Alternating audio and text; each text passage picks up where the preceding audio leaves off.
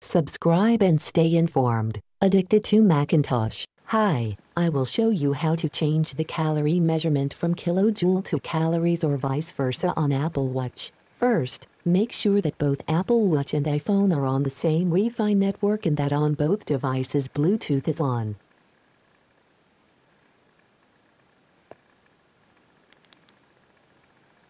Next, go to the Health app on the iPhone. At the Health app, tap on Active Energy. At Active Energy, scroll all the way down and find the Unit tab. Tap on the Unit tab. On the Unit tab you will have two choices, kilocalories and kilojoules. Tick on the one of your choice, and look at your Apple Watch the immediate change in unit. For some reason, both units are in kJ, which is a bug. I have my watch on Apple WatchOS 6.1. Maybe it will get fixed in the future. Thanks Apple for your overpriced buggy devices. Hope you enjoy this video. Have a nice day. Subscribe and stay informed. Addicted to Macintosh.